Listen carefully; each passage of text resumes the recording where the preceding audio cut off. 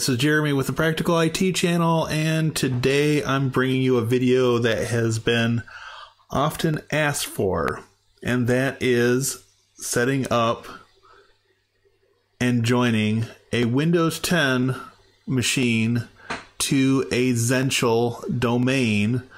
And as you may know, Zentyal is running Samba 4, so it is acting as the full primary domain controller and giving you Windows Server type capabilities. So what I want to show you first, and what you see on your screen, is VirtualBox. And as you can see down here, I've got 3 virtual machines running. The first is pfSense. So what we've got here is 2 network adapters, one set up as a bridged adapter, which allows access to the internet. The second is an internal adapter, and I've given that internal network the name Zen. The next machine that's up and running has 1 network adapter, internal, also on that Zen network. The Windows machine, virtual machine, is on the internal Zen network. So let me minimize VirtualBox. And so basically I'm running a pretty bog standard out of the box install of pfSense. I've run updates. I've done minimal configuration and just kind of left it alone. So from there I installed Zentyal, and I'm actually connected to the pfSense through the Zentyal VM. This is just Firefox here. So Zentyal has, again, the single network adapter, and it is running all the required services with the exception of DHCP. I am still letting the pfSense box handle DHCP settings, and I have in fact made this work with joining the Windows 10 machine to the domain. Under network and gateways, it shows the gateway as being the 192.168.1.1, which is the pfSense box. So that's all good. Moving to take a look at domain first. So what we've got set here, server role is domain controller. NetBIOS domain name is Zentyal-domain. This was set up during install. NetBIOS computer name Zentyal server with a space with capitalization. I have not yet enabled roaming profiles, and that's that. Under DNS, in this section, the forwarder is set to quad 9, and the domain is down here, Zentyal-domain.lan. DHCP again is off. I haven't changed firewall settings, certification authority, or FTP settings. We'll take a look briefly at users and computers. Go to manage. All right, so under computers, we have the MS Edge Win 10. This is the initial successful attempt to join the Windows 10 VM to the domain. Now I have added a security group called DevOps. I added a user called DOM-admin and assigned it a password. That is a part of the group domain admins. Also, administrator, I assigned a password to, and I added the Joe Sixpack account, assigned a password, and put Joe Sixpack in the DevOps group. The host name for the domain controller is Zentyal. All right, so now we can move over to our Windows 10 VM.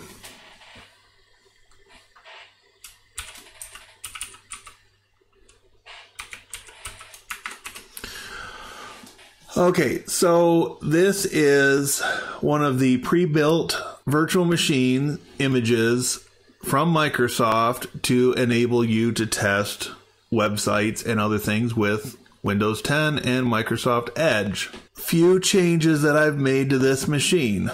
So we'll take a look at settings, system, network. Well, let's just go to, come on, go to control panel. Okay, so I have renamed it to MS Test VM. The host name was originally the IE test, whatever Microsoft set it to out of the box or off the ISO. So I've reset the device name. All right, that's all in good. And so let's go back here.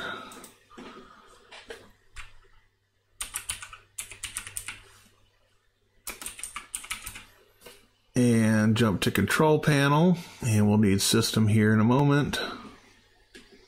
So right now we are in a default work group. One thing I do want to show is the adapter settings.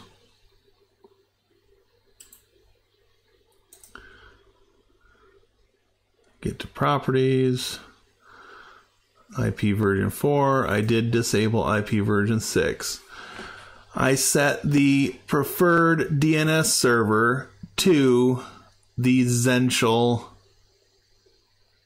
server, 192.168.1.102. I left the IP address set to DHCP. Okay.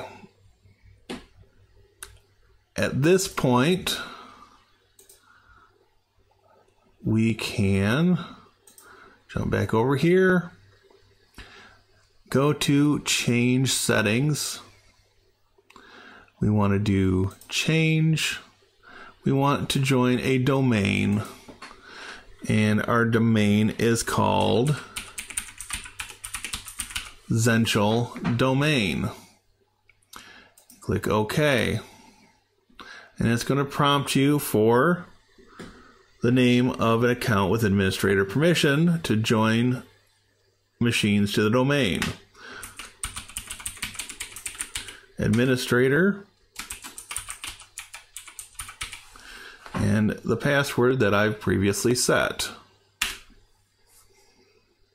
And with a little luck, this will work the way it did before, and we'll be prompted to reboot here shortly. Welcome to the Zentyal domain.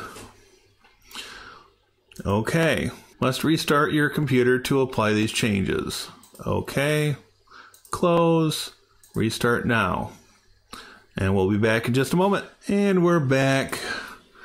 We will go ahead and log into our machine. It still comes up with the IE user. That's the local user for the virtual machine. We want to go to other user, and it says sign into Zentyal domain. Administrator, and look what happens there. So since there's an administrator account on that virtual machine, it defaults to MS Test VM, which was the default name of the machine. But if we specify administrator at Zentyal domain, and then specify the password for the administrator of the domain, it will let us log in without any issues. It takes a little longer since I'm running 3 VMs on my Mac and I'm trying to record this at the same time. So it does give us the proper host name, username. This password is not correct. That's the default password for the user that Microsoft added to the virtual machine. So this is all in good, but let's just do a switch user, and we're going to say other user, and we're going to say J Sixpack,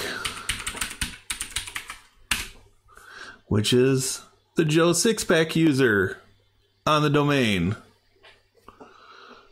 And so obviously that's going to go through and get us to a screen. So jumping back over to our Zentyal server, if we reload this page, it still shows the MS Edge Win 10, which was the original host name. Now, due to having the same MAC address, I'm assuming that did not automatically update. It may update when I restart Zentyal, but regardless, that is not a big deal. What is interesting is that we've got our Joe Sixpack user and our administrator that we've been able to log into the Windows machine over here. So let's minimize that again. So we now have Joe Sixpack logged in and the administrator signed in. And we can switch one more time because there's another user, and I called that one Dom Admin, and I believe that's the password I set for him. So there's 3 users that only exist in the Zentyal domain that have successfully been able to log into Windows 10, not using local users, but using those domain users. That's the basics on how you would do the join. I will caution you, however, if there are too many variations between your actual network that you're trying to set up to use for a Zentyal domain and what I set up in this example network, it may fail for you. I do not claim to be an expert on all things Zentyal. If you are going to use Zentyal in a production environment, I would highly recommend reaching out and finding out what your cost would be to use the commercial version and have the support package. I hope this answers questions. This has been a video that people have asked for on multiple occasions. If there is something that I did not address in this video that you would like to see, please leave comments below. And while you're doing that, I'd really appreciate if you take a moment, like the video, and subscribe and click that bell icon for notifications. Until next time, this is Jeremy signing off for the Practical IT channel. Thanks for watching. Have a great day.